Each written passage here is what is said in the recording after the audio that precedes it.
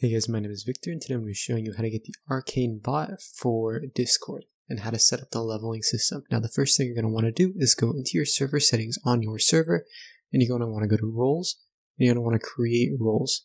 Now the first role you're going to do is going to be a role for whatever level you want it to be at. You can name it whatever you'd like, but I'm just going to name it level 1. The next role, we're just going to have it be level 5. Then the last one, we're just going to have it be level 15. Now obviously it makes more sense to have it in this order, but you don't actually have to do it like that.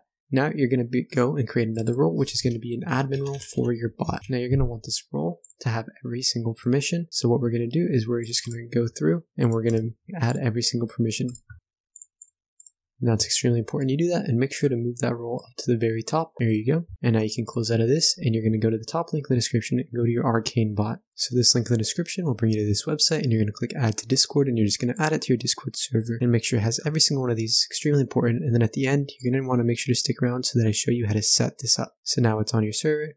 Press no thanks to this, that's just to help server. And as you can see, Arcane has been successfully added to the server. Now you want to go to this link that it puts automatically in your message. You want to click Arcane Bot Dashboard. Authorize. Now inside of here, you want to go to leveling and click configure. And you're going to want to scroll down to where it shows right here for the level and the role you want. So level 1 is obviously going to be at level 1.